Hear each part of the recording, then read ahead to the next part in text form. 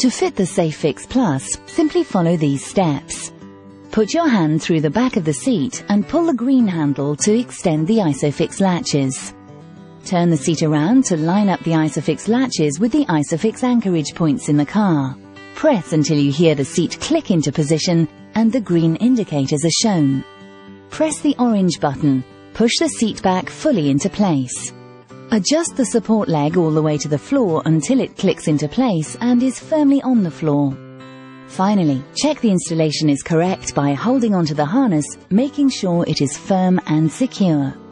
When in use, place your child's arms through the shoulder straps and bring the two buckle tongues together so that they interlock. Fasten the two buckle tongues firmly into the buckle until you hear a click.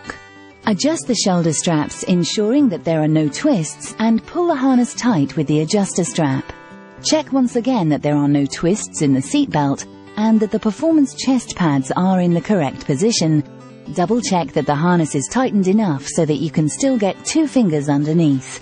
This will ensure your child is comfortable and secure.